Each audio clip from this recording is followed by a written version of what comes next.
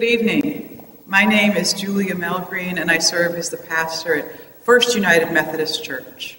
Our two churches, First Presbyterian and First United Methodist, have a tradition of sharing a Good Friday service. You know, it's a beautiful thing when churches can work together for the kingdom of God and the well-being of their community. We are glad that our churches are friends in Jesus Christ. It's really good to know the end of a story, right? As Christians, we journey through Lent with great confidence because we know the end of Jesus' life story.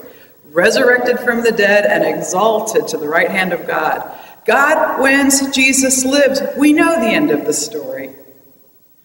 It makes it easier to go through the terror of Good Friday and Jesus' violent crucifixion because we know already that that's not going to be the last word. We can always see Easter on the horizon.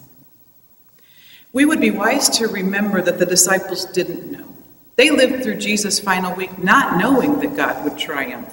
They only knew the heartbreak of Judas' betrayal, the fear of Jesus' arrest, and the agony of watching their friend suffer and die on a criminal's cross. They were afraid for their own lives and drowning in grief. There was no fast forward through the pain of loss. There was no way for them to imagine the new thing God would do. Good Friday was anything but good.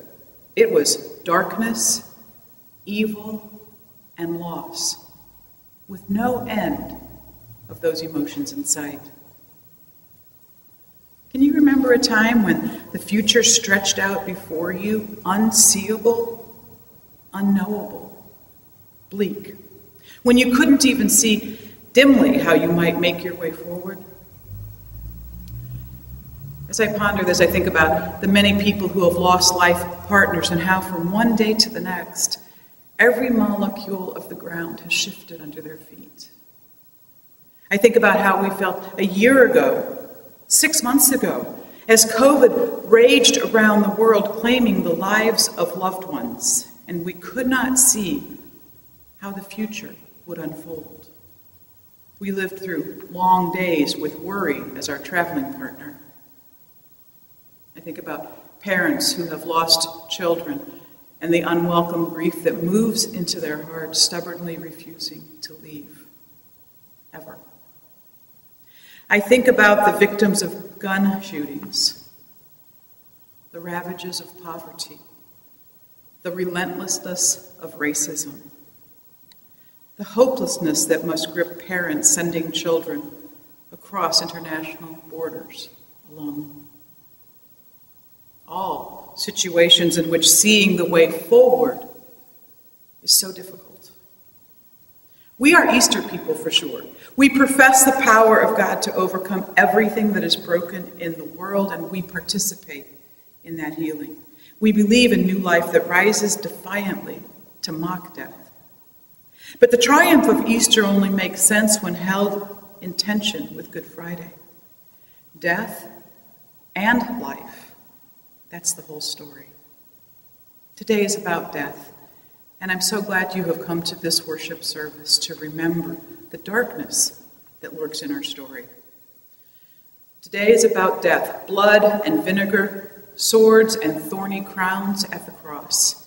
Today is about death. Weeping women at a tomb, hearts beyond broken. Today is about death. We'll find disciples cowering behind locked doors, unable to imagine their future. You know, our story isn't all rainbows and skittles, open tombs and friendly gardeners. We know that our story holds all that is dark, evil, and frightening at its core too. We know what it is to stand in utter darkness. We know the world's tendency toward violence. Our hearts have been shattered by loss. On Good Friday, we don't pretend that everything is okay. Only that when we can't find our way, when there is no light, we will still trust in God's goodness. And that's why you're here once again, to name the darkness that took Jesus' life and to name the darkness that shadows our own. And that is the power of the good news we are privileged to proclaim on Easter. All the darkness is overcome. and life, and God and Jesus Christ will reign once again. So tonight, let's not rush to the sunshine of Easter too quickly. Let's linger here for a moment in grief and fear, and remember that the power of God shines most brightly in the victory against the backdrop of total darkness.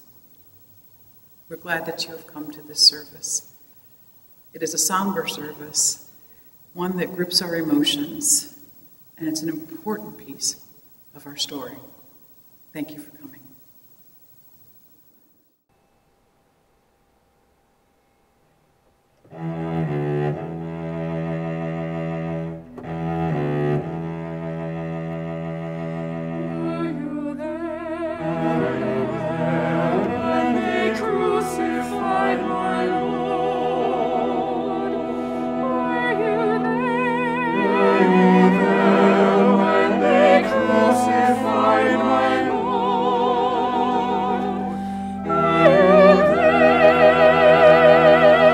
When they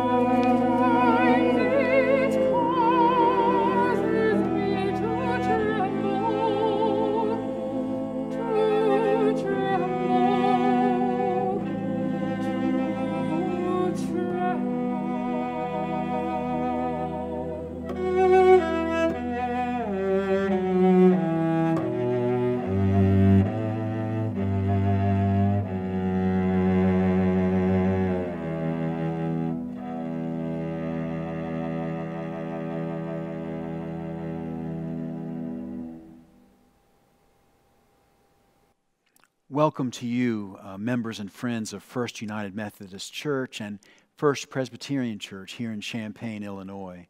It's so good to worship together as one body. And welcome to you also from other churches and other places, wherever you are from and wherever you are. We are glad that we can be together now as we remember the crucifixion of our Lord and Savior, Jesus the Christ. Pray with me. Almighty God, look with mercy upon your family, for whom our Lord Jesus Christ was willing to be betrayed and to be given over to the hands of sinners and to suffer death on the cross, who now lives and reigns with you and the Holy Spirit, one God, now and forever. Amen.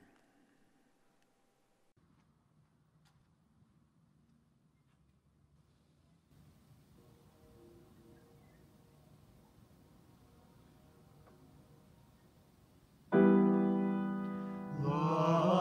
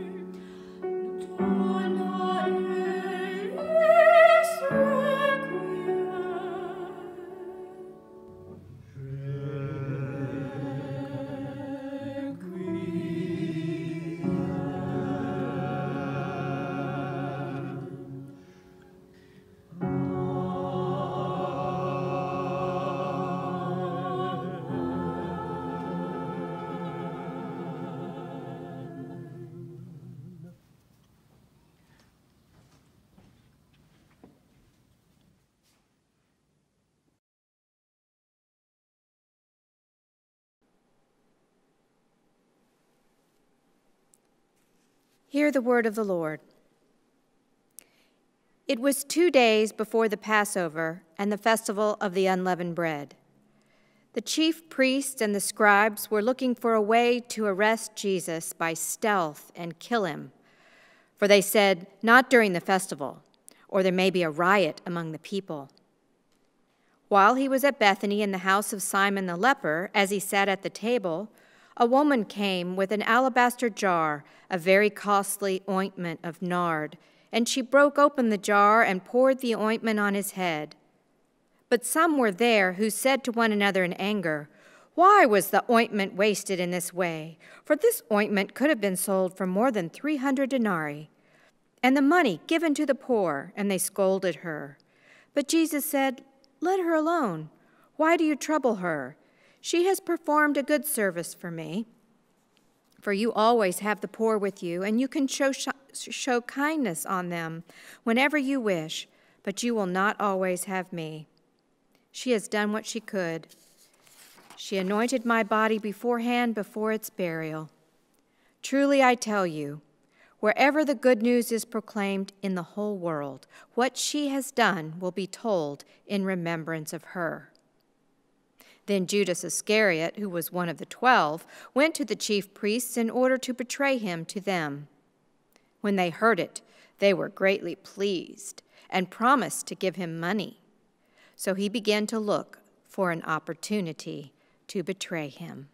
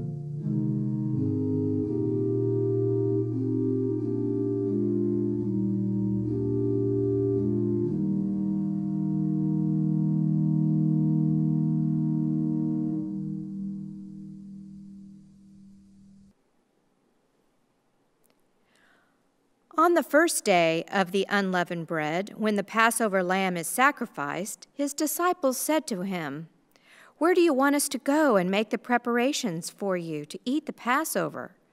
So he sent two of his disciples, saying to them, "Go into the city, and a man carrying a jar of water will meet you. Follow him, and wherever he enters, say to the owner of the house, 'The teacher asks, where is my guest room, where I may eat the Passover with my disciples?' He will show you a large room upstairs, furnished and ready. Make preparations for us there." So the disciples went out and went into the city and found everything that he had told them, and they prepared the Passover meal. When it was evening, he came to the 12. And when they had taken their places and were eating, Jesus said, "Truly I tell you, one of you will betray me, one who is eating with me." They began to be distressed and say to him one after the other, "Surely not I." He said to them, "It is one of the 12, one who is dipping bread into the bowl with me. For the Son of Man goes as it is written of him, but woe to that one by whom the Son of Man is betrayed. It would have been better for that one not to have been born." And while they were eating, he took a loaf of bread, and after blessing it, he broke it, gave it to them, and said, "Take, this is my body." Then he took a cup, and after giving thanks, he gave it to them, and all of them drank from it. He said to them, "This is my blood of the covenant, which is poured out for many. Truly I tell you, I will never again drink of the fruit of the vine until that day when I drink it new in the kingdom of God." When they had sung the hymn, they went out to the Mount of Olives, and Jesus said to them, "You will all become deserters, for it is written, 'I will strike the shepherd, and the sheep will be scattered.' But after I am raised up, I will go before you into Galilee." Peter said to him, "Even though all become deserters, I will not." Jesus said to him, "Truly I tell you, this day, this very night, before the cock crows twice, you will deny me 3 times. But he said vehemently, "Even though I must die with you, I will not deny you." And all of them said the same.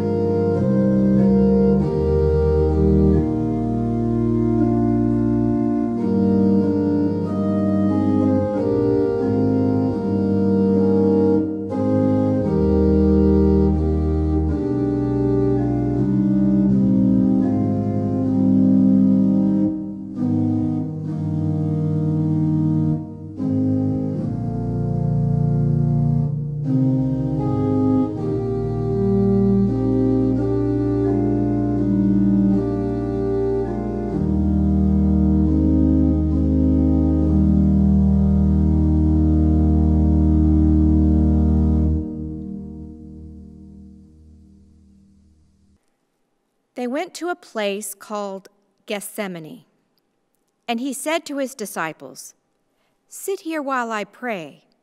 He took with him Peter and James and John and began to be distressed and agitated.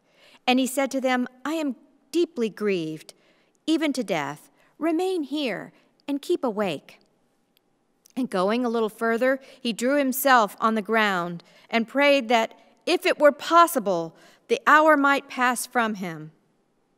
He said, "Abba, Father, for you all things are possible. Remove this cup from me, yet not what I want, but what you want." He came and found them sleeping. And he said to Peter, "Simon, are you asleep? Could you not keep awake 1 hour? Keep awake and pray that you may not come into the time of trial. The spirit is indeed willing, but the flesh is weak." And again he went away and prayed, saying the same words. And once more he came and found them sleeping, for their eyes were very heavy, and they did not know what to say to him. He came a 3rd time and said to them, "Are you still sleeping and taking your rest? Enough. The hour has come. The Son of Man is betrayed into the hands of sinners. Get up, let us be going. See, my betrayer is at hand." Immediately, while he was still speaking, Judas, one of the 12, arrived, and with him there was a crowd of swords and clubs from the chief priests, the scribes, and the elders. Now the betrayer had given them a sign, saying, "The one I will kiss is the man. Arrest him and lead him away under guard." So when he came up, he went to him at once and said, "Rabbi," and kissed him. Then they laid hands on him and arrested him. But one of those who stood near drew his sword and struck the slave of the high priest, cutting off his ear. Then Jesus said to them, "Have you come out with swords and clubs to arrest me as though I were a bandit? Day after day I was with you in the temple teaching, and you did not arrest me. But let the scriptures be fulfilled." All of them deserted and fled. A certain young man was following him, wearing nothing but a linen cloth. They caught hold of him, but he left the linen cloth and ran off naked. They took Jesus to the high priest, and all of the chief priests, the elders, and the scribes were assembled. Peter had followed him at a distance, right into the courtyard of the high priest, and he was sitting with the guards, warming himself at the fire. Now the chief priests and the whole council were looking for testimony against Jesus to put him to death, but they found none. For many gave false testimony against him, and their testimony did not agree. Some stood up and gave false testimony against him, saying, "We heard him say, 'I will destroy this temple that is made with hands, and in 3 days I will build another, not made with hands.'" But even on this point, their testimony did not agree. And then the high priest stood up before them and asked Jesus, "Have you no answer? What is it that they testify against you?" But he was silent and did not answer. Again, the high priest asked him, "Are you the Messiah, the Son of the Blessed One?" Jesus said, "I am, and you will see the Son of Man seated at the right hand of the power and coming with the clouds of heaven." Then the high priest tore his clothes and said, "Why do we still need witnesses? You have heard his blasphemy. What is your decision?" All of them condemned him as deserving death. Some began to spit on him, to blindfold him, and to strike him, saying to him, "Prophesy."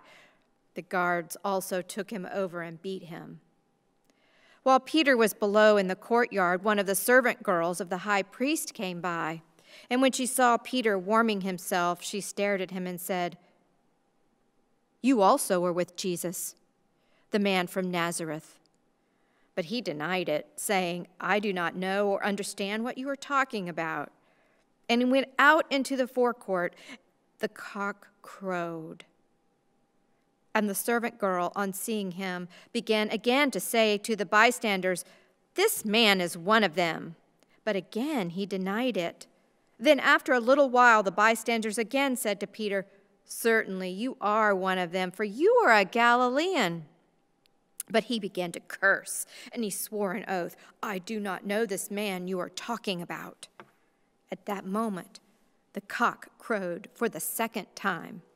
And then Peter remembered that Jesus said to him, "Before the cock crows twice, you will deny me 3 times." And he broke down and wept.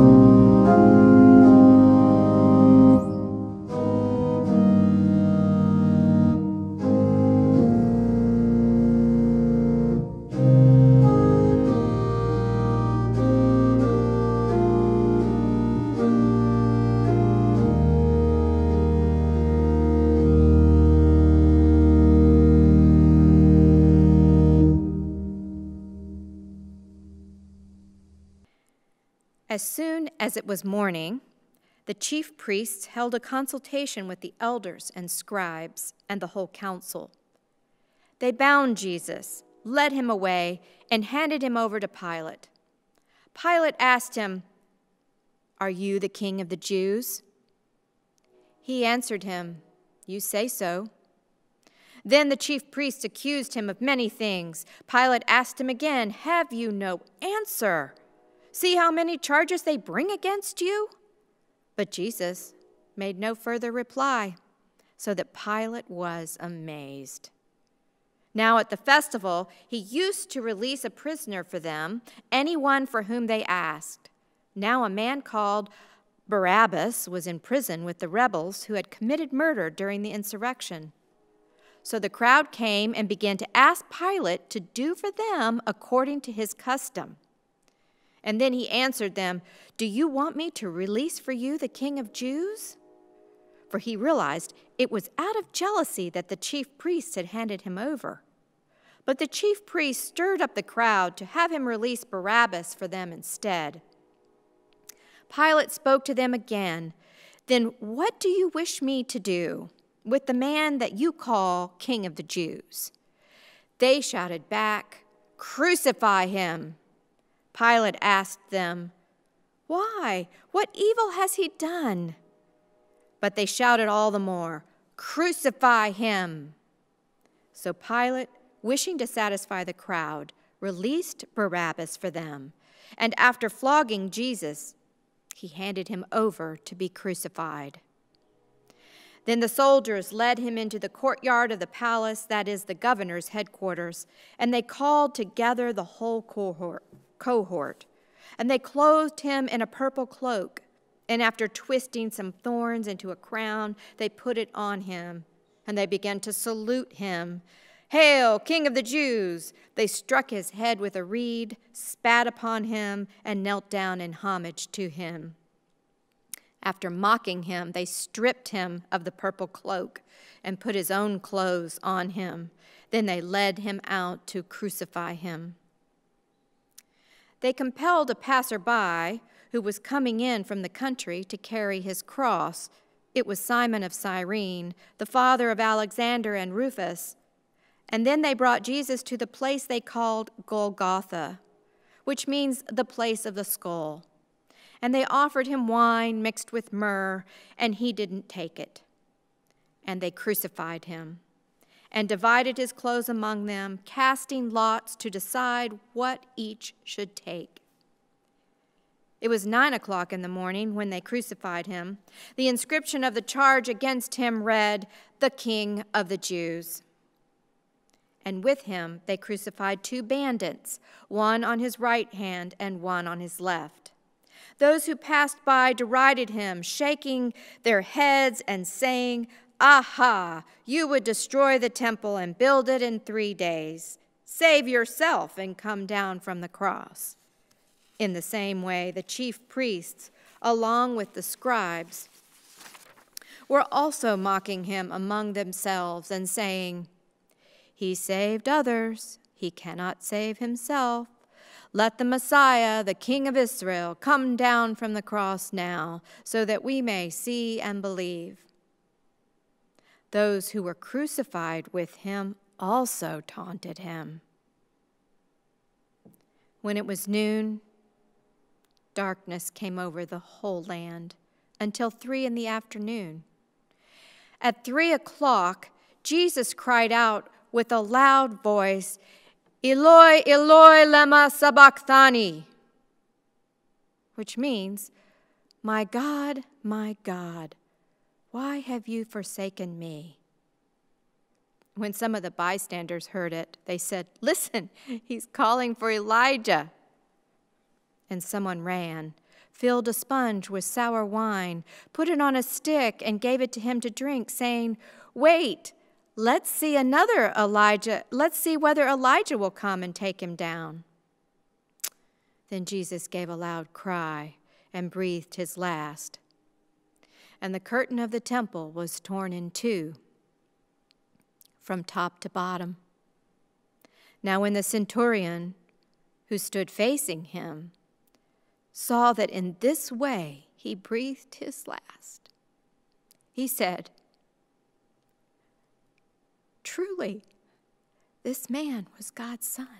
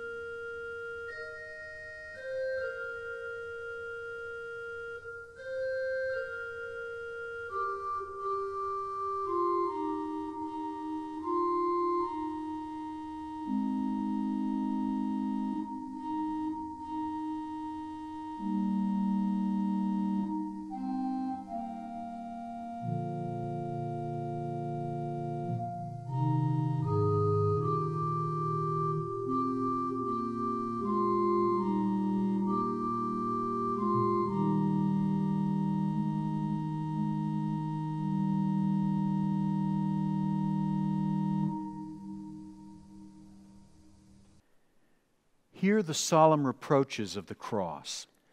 O my people, O my church, What more could I have done for you? Answer me. I led you out of slavery into freedom and delivered you through the waters of rebirth, but you have made a cross for your Savior. Holy God, holy and mighty, holy, immortal one, have mercy upon us. 40 years I led you through the desert, feeding you with manna on the way. I saved you from the time of trial and gave you my body, the bread of heaven, but you have made a cross for your Savior.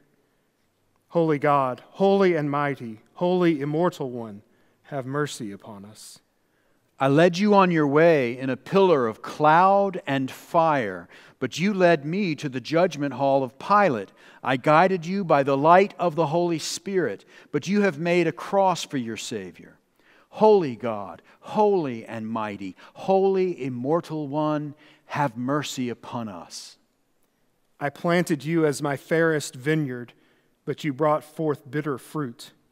I made you branches of the vine and never left your side, but you have made a cross for your Savior.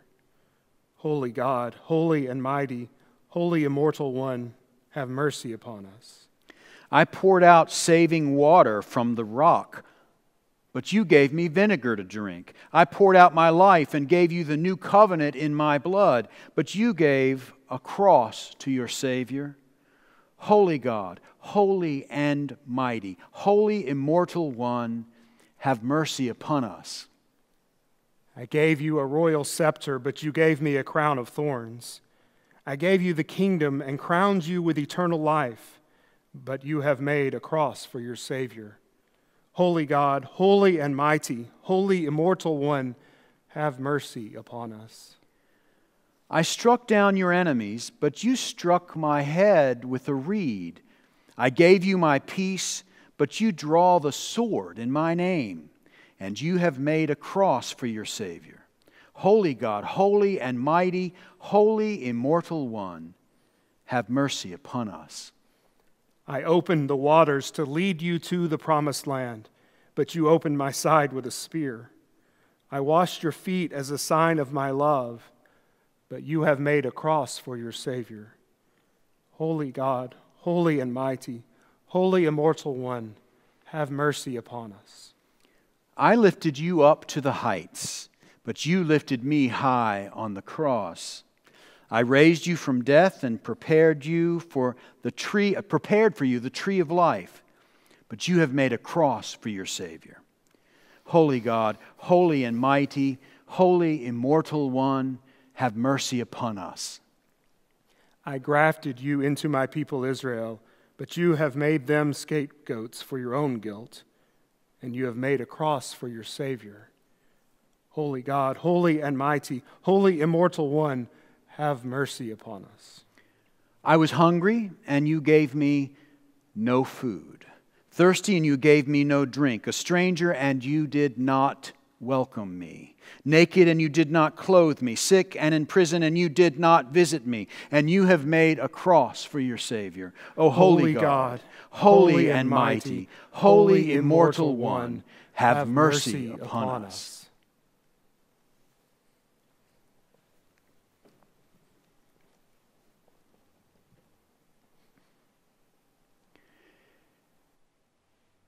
If we were here inside of this sanctuary, we would leave in silence. We would hold each other's arms and help one another down the stairs into the kindly night. Pause this night wherever you are. Pause and pray for our world. Pause and pray for each other, Presbyterians and Methodists, friends and neighbors, husbands and wives, strangers and guests. I'll pray for you. Will you pray for me? On this night, pause. Take a moment to pause, seeking God's grace, seeking God's face, streaked with tears, marked with tears, thanking God for so loving the world. Remember the Christ. Remember the Christ loving this world on the cross, loving this world literally with everything He had, giving everything He had to give. Pause. this night. That wondrous love redeems this aching world. Amen? That wondrous love redeems this aching world. Pause. Thank God for this unspeakable gift. That love changes everything. As a child rests in its mother's arms, so will I rest in you. As a child rests in its mother's arms, so will I rest in you. In the name of God the Father, God the Son, and God the Holy Spirit. Amen.